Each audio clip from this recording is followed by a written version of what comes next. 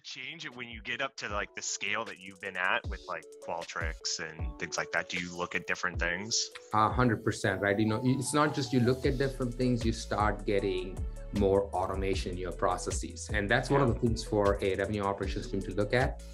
At Qualtrics, we pride ourselves, one of our values is being scrappy, right? And I think of a scrappy as a way to take action quickly and move on something. It's a bias towards action, right? Yeah. But after you scrappy something, okay, if you realize it's working, think of it as almost like an MVP, right? A minimum viable project to get into market. At some point, if you're doing that 100 times over and your team goes from like 5 people using a scrappy process to 200 people, 300 people, that process starts to really actually turn from scrappy into kind of crappy. You do not want to get that. So you go from scrappy to scale, never from scrappy to crappy, right? I love it. I hope we can quote that later.